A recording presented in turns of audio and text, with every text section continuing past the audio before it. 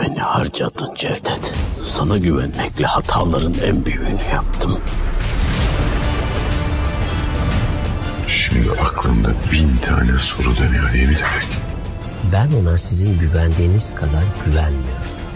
Onlara kimin tarafında olduğunu ispatlayacaksın. Eşref'i sen öldüreceksin Cevdet.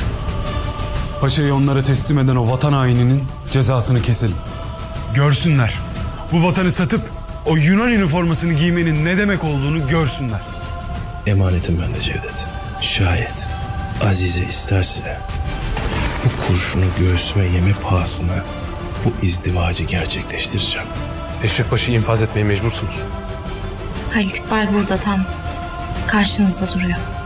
Şimdi beni tutuklamazsanız yazmaya devam edeceğim Teğmen. Ne halt karıştırıyorsun söyle çabuk. Bir vatanperverin zevcesi olmaktan seni alıkoyan ne? Tevfik ben gebeyim. Vatanım Sensin yeni bölümüyle 2 Mart Perşembe akşamı Kanal D'de.